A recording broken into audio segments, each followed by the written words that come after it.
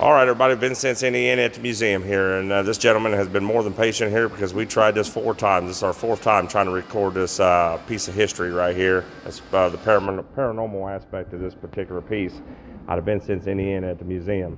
This gentleman has been very kind to go through this thing 4 times with me now to re-explain the history. So if this will be the final time. If this doesn't do the trick here, this doesn't do the trick, this will be the final video. All right, the owner was painting at one particular time. He was painting in the back room at night and heard something drop. It sounded like a tool drop. So he, knowing he was alone, he went into the other room, and Fritz here had just a little bit of a glow about him.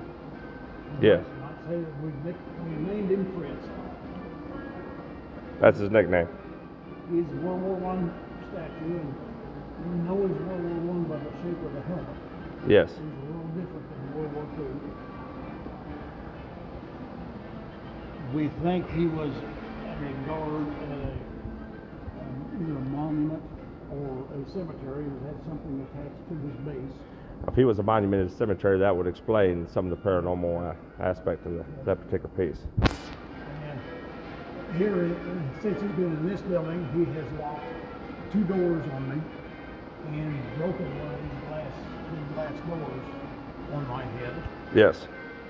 And I was kneeling in front of the case and saw the door bulge until it broke on me. And since then, when I go past him, I pat him on the shoulder, I talk to him, I made him a friend, and he leaves me alone.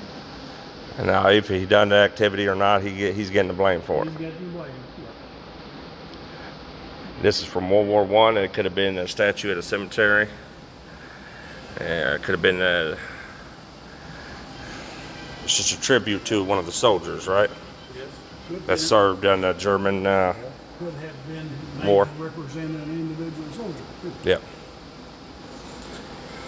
Could have been a monument at a cemetery to for the loss of the soldiers at the Civil War. I'm not Civil War. Apologize. World War I for the German army. We don't know. Yeah. And you said he was glowing. The owner said he had a glow to him, huh? Yeah. So he was illuminating himself, huh? Yeah. Yeah, that's nuts. Yeah.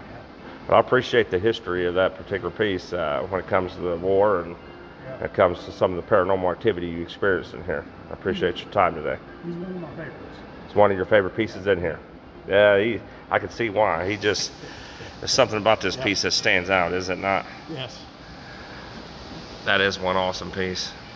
Now let's see if he let us record this time, because the first 3 times he wouldn't let us record. Let's see if he's let us record this time. Appreciate your time today on this. Yes.